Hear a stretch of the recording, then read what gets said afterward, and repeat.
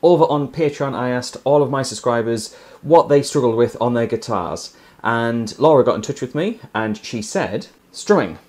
Not so much strumming patterns, but rather getting a nice sound to the strum, with and without a pick. So Laura and everyone else watching, this video's for you. Here are 7 tips to get the best out of your strumming. Tip number 1, keep your hand moving to keep your playing smooth. So what I want to do is have a constant hand movement, and what that will achieve is a nice smooth and kind of fluent and natural sound to your guitar playing. As an example, what we're going to do is pick a chord. I'm going to play an E major chord, and I'm going to have down and up strokes alternating, and my hand is going to constantly move. There's going to be no pauses, no skips with my hand. Watch this.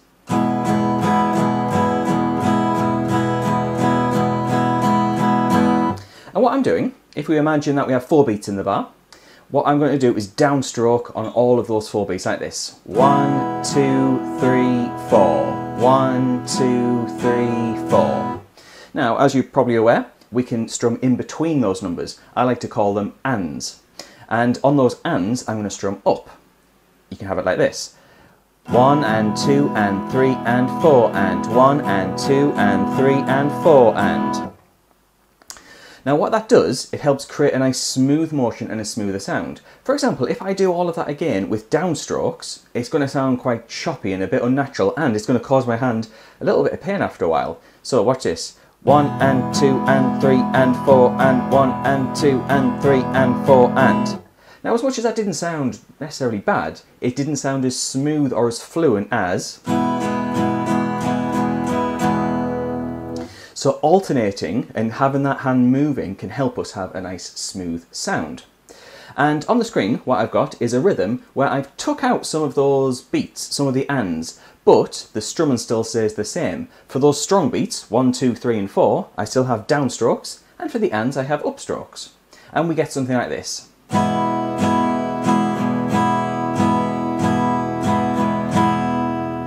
So I've got a mixture of down, down, down, up, down, which really helps keep the smoothness going. However, if I were to do that all with downstrokes, again, it just doesn't sound as nice.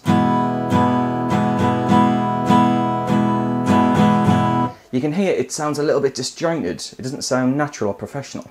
Equally, if I do all upstrokes, it doesn't sound great. That was genuinely me trying to make it sound nice as well, all with upstrokes, and it doesn't sound as good as. And all the way through that, you see my hand is just constantly moving, even when it's not strumming. I'll play that slowly, and you'll still say I have these upstrokes or even downstrokes where I'm not strumming, it's just motion.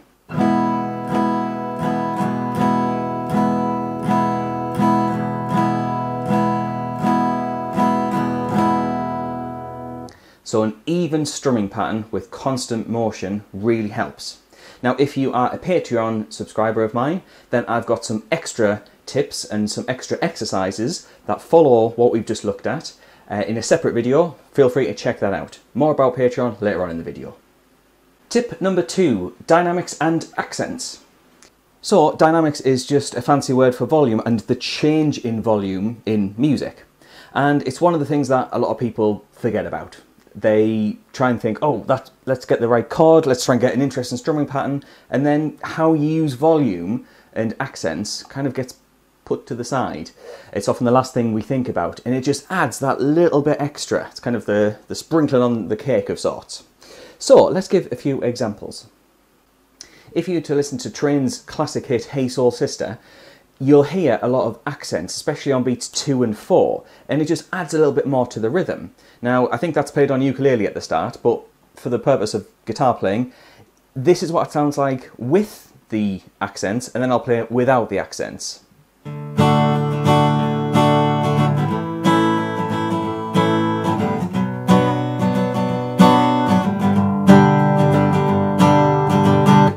And then without.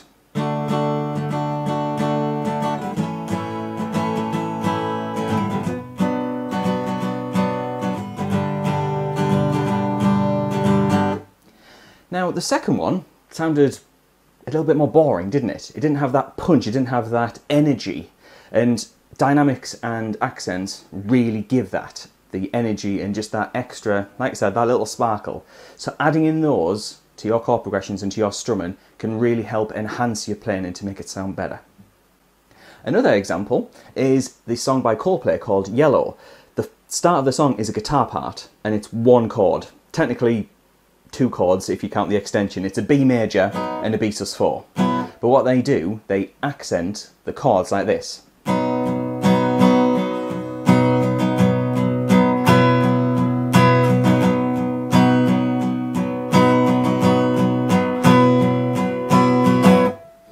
So hopefully that came across well on the video, but you can hear that sometimes the B chord is being stressed, and that just adds a bit of interesting kind of element to it. And when they go to the B sus4, which is when that little finger moves, they emphasize that by adding in the accents and changing the volume. If I did that without, again, it just sounds a little bit more dull, a little bit more kind of one-dimensional, let's say.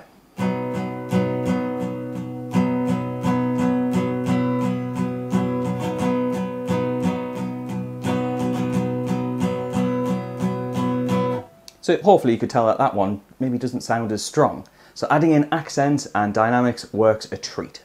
An example of how to improve your dynamics and your accents is to take a chord progression. Let's just say I'm going to play an E major chord, and I'm going to play down, up, down, up, down, up, down, up, over and over and over. And for all my downs, I'm going to make it louder, and for my ups, I'm going to make it quieter. I'm going to go slow as well, just to kind of help myself through that.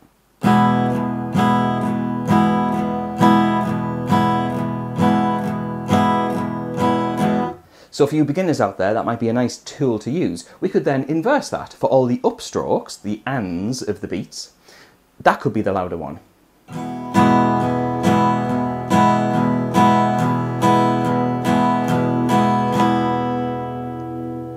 And then mixing and matching can really, really help. Again, my Patreon subscribers will get another video that focuses in on that, and I'll give them a few more ideas and a few song suggestions that use these different dynamics.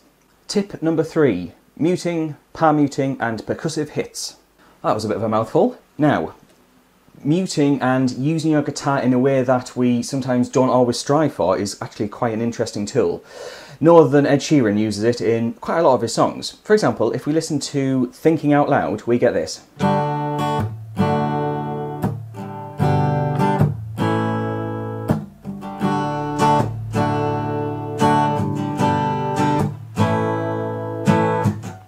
And my right hand there was sometimes stopping the sound and using the guitar as a bit of a percussive instrument. If you've ever listened to Newton Faulkner, he uses it a ton in his music. And we can use that as well, just to enhance our strumming. Sometimes we want smooth strumming, however, with little percussive elements, again, sprinkling on the cake. So to come up with a way of practicing that, pick a chord and just try and go.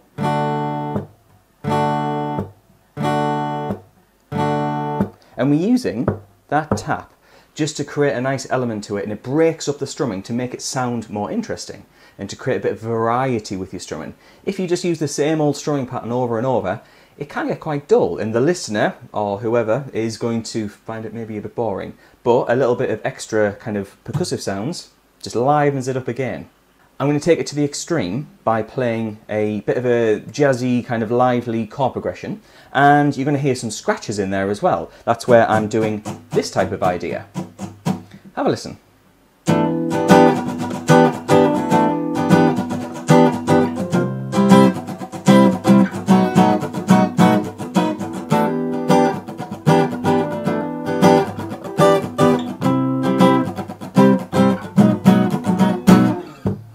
So here, there was lots of scratching going on. If I did it without, it would sound quite bare and a bit strange.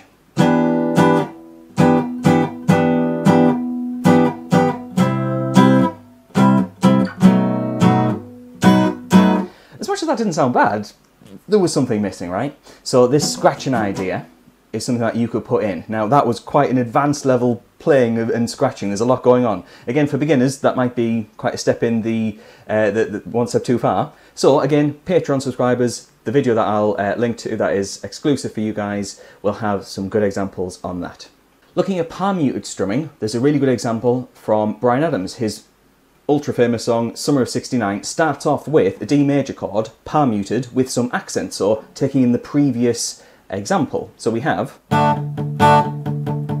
palm muted with some stresses, some accents.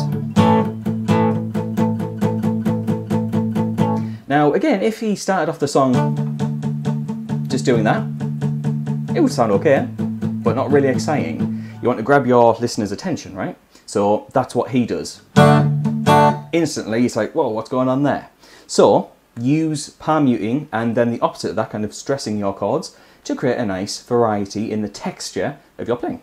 So just before we move on to the next tip, I want to say thank you to the people on the screen. Those are my patrons, and every month they get a lot of different perks. Not only do they get their name on the screen, but they get early access to videos like this before I put them up on my YouTube channel. They also get to ask questions every month about issues that they're having on their guitars or their pianos or music in general, let's say music theory, and I do my best to help them with that. And this is, like I said, this is a monthly video series, so I'm going to get around to all of their answers over the next year and hopefully help them out. They get a lot of other perks as well, such as PDFs and chord progressions, as well as scales and tips. And yeah, it's just a really good community. Head on over to Patreon if you are interested in that. Anyway, back to the video. Don't strum all the notes of a chord. So when I'm strumming a chord progression, to make it sound quite interesting and kind of smooth as well, I'm trying not to strum every single string of a chord. For example, if you know an E major chord, we know that all 6 strings need to be played for that chord. However, in a real world context, you don't actually have to do that. You can play any part of the chord. And we can come up with interesting ways of playing these chords that just adds that little bit extra. I don't want to say sprinkle to a cake again, but it adds that little bit extra to your progressions. Take this for example.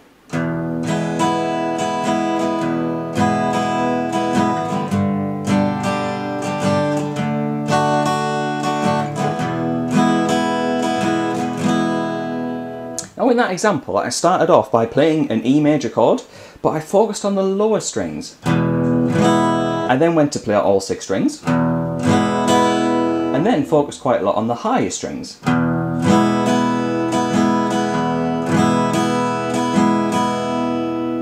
And that just creates this lovely texture which sounds better, or can sound a bit more professional than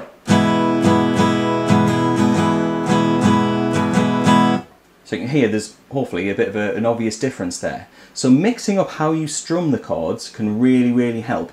And going back to tip 1 where you have down and up strokes, that'll link in perfectly with that tip. Now when you do this, try not to overthink it. Or quite often when I'm playing around with some chord progressions, I'm not trying to think, oh, I must hit the lower 2 strings every time at the start of a bar and then the rest of it the bottom 3 strings. I kind of just improvise it at times. So I'm not really focusing on exactly what I'm playing, I'm just thinking aim for the lower strings, then go for some higher strings. And if I play 2 of the higher strings and then the next time around 3 higher strings, it'll still be fine. As long as you've got the right chord here, it should be fine and you should get a nice sound out of it. So try not to overthink it. A really good example is a song called Growing Sideways. Now I'm going to put a bit of an audio track up now where you can have a listen to how he strums it and just try and watch out. There's low notes and high notes, and it's a really good example of just mixing up the chord to get that really professional and sophisticated sound. I'm still angry at my parents for what their parents did to them, but it's a start. But I ignored. And here's another example, Skinny Love by Bon Iver, classic song, absolutely beautiful. And this is a really good example of using different parts of a chord just to strum and mix up to get that lovely sound. And I told you to be kind, and in the morning I'll be with you, but it will be a different kind, and I'll be holding all the tickets, and you'll be owning all the fine.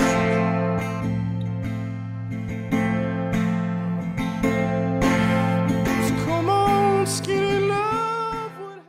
Over on Patreon, I go over another example of a famous song by the Cranberries where I break down their strumming pattern to hopefully give you some ideas and to use as a bit of a practice tool to get the best out of your strumming where you pick the different chords. Tip 5, plectrum preference. So you're going to take this one with a pinch of salt because plectrums are largely a preference. Some people really enjoy the really bendy ones, some people love the really hard ones. I'm kind of a guy that sits on the fence in the middle, so I like mine that's got a little bit of sturdiness to them, but has a bit of flexibility as well. In fact, this is my favourite type of plectrum. It's a grey one, which describes my personality very well. So this one is a Jim Dunlop type of plectrum, and it is a 0.73mm plectrum. Now for me, I find this one gives me a lovely control over the strumming. It's not too hard, not too soft, and that helps me get a lovely kind of personal sound. If I want to go for light strumming, it can do that. If I want to really give it some, like a hard plectrum could, then I can go for the aggressive kind of style of strumming. And the only really tip I've got is to experiment. You can buy online loads of different plectrums in different thicknesses, so see what that's like with your playing. You'll probably find that they give different sounds, and you'll just find one that you just think, oh, hold on, that fits nicely in my fingers, and that gives me a lovely sound. So yeah, check it out. One final tip on plectrum playing is where you put your hand. So for example, you could strum over the sound hole, you could strum near the bridge, or you could get even closer to the neck of the guitar, and you get different timbres, different sound qualities. So I'm just going to take a chord progression, just a normal one, with an E major chord, and I'm going to move my hand across the guitar, and we're going to see what that sounds like and how the change in the sound kind of differs from different areas of the guitar.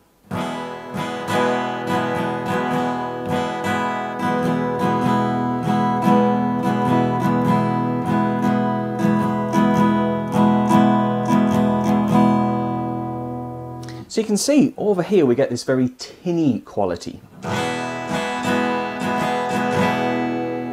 Over the sound hole we get a full-bodied sound. You get the deep kind of tones and the frequencies of the strings, whilst also still getting some lighter parts as well. And equally here, to a lesser degree, you get a little bit more higher sound.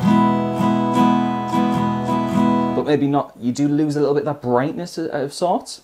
And you can mix and match when you're playing. For example, sometimes if I'm playing, let's say, acoustic kind of campfire music, when I finish a song, I'll go for a nice light brush at the end like this.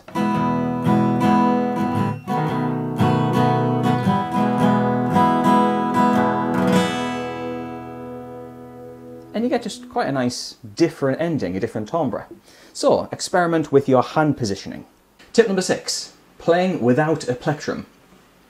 So this one is quite an interesting one because there's lots of different techniques. So I'm going to be putting a lot of this on Patreon for my subscribers to have a look at. However, in general, if we're strumming a chord progression, you could use the side of your thumb here as a bit of a way to strum your chord. So you can see here, I've got my thumb doing that. And then just bringing it back over.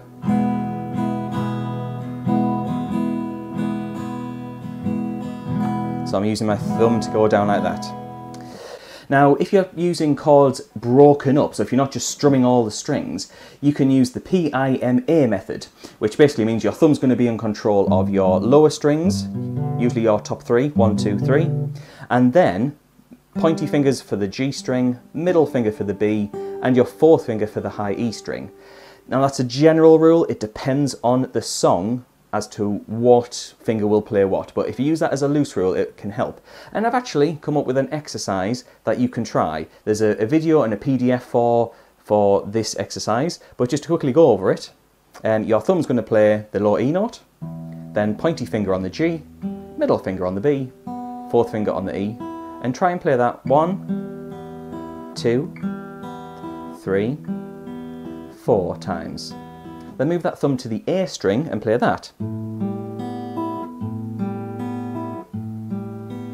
And then thumb to the D string.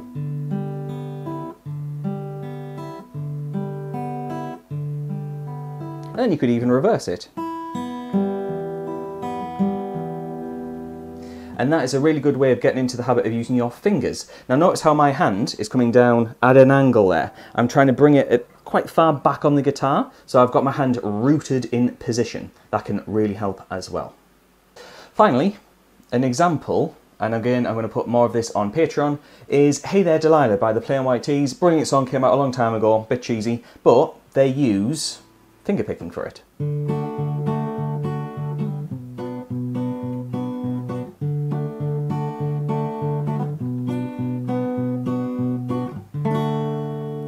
And there is my thumb playing that lower note. Then the rest of the fingers are playing the high strings.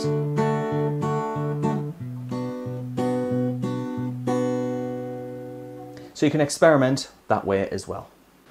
Tip number 7, posture and body positioning. So I've left this one till last because it's, to be fair, it's not the most interesting tip to give, but it's a really important one. Something that we often overlook is how you hold the guitar and your positioning. So first things first, don't strum too much with your elbows. Now, it's hard to avoid moving your elbow, but if you put too much into your strumming like this, it creates a bit of unevenness to your guitar playing. The guitar might move a lot, and we might lose a bit of the dynamics, which are what I mentioned earlier. You might just get this loud sound. So if I'm just going like that over and over, it looks a bit silly. Looks like I'm doing a bit of a chicken dance, but it also loses a lot of the quality of your playing. Try and have it more from your wrist when you're playing. There will be a bit of arm movement. That's fine, but try and get more from the wrist because the wrist gives you more control. The next one is going to sound strange. Your feet want to be firmly on the floor. Now, I don't have my camera set up to show you my feet, thankfully, but my feet are firmly, well, my left foot is firmly on the floor, but my right foot, you can see it's a little bit higher up. I've got a footstool and that is firmly planted on there. If I'm moving my legs around, if they're uneven, the guitar's going to move, it's going to potentially slip. It's going to be harder for me to have that smooth strumming pattern. Finally, having a nice firm position where I'm set up nice and straight with a slight lean forward gets me in position ready to play. I've also got my elbow nice and tucked in here. My guitar isn't moving anywhere. It's not going to slide, it's not going to dance around. I'm ready to play. So I have that kind of nice position. Try not to slouch. Very, very easy to sit back and try and slouch around like that. Not very good for you playing. The final positioning tip is a nice level guitar. Now you might see some guitar players play like this, and that is kind of very advanced, very specific playing. So kind of, sometimes I think flamenco music and kind of guitar shredders will do that. That's for a very specific thing. But for general strumming, playing chords, you want a nice level guitar, so this hand, your left hand, doesn't have to stretch too far down. If it's doing that, it's going to be really hard to play. If it's all the way up here, sometimes your hand can't properly stretch, and you can end up causing a bit of wrist injury. So make sure that your guitar is generally nice and level. So there we go, those are my 7 tips that will help you get the best out of your strumming. Now, did I leave anything out? Write it in the comments below. Are there any other tips that you think, oh, hold on, this is really good as well? Let me know and I might make a follow-up video and we'll take it from there. However, if you want the extra bonus content, head on over to Patreon. There's a £2 tier which you can get with the extra videos and everything I mentioned earlier in the video. So, thank you very much for watching. Please like and subscribe. This took a long time to edit and to come up with, so I'd appreciate it if you give it a good old thumbs up. Anyway, thank you very much for watching. I shall see you in the next video. Tip 5, plectrum Tip 5, I can't say plectrum preference. God, here we go. Please. Tip 5, plectrum preference. Woohoo!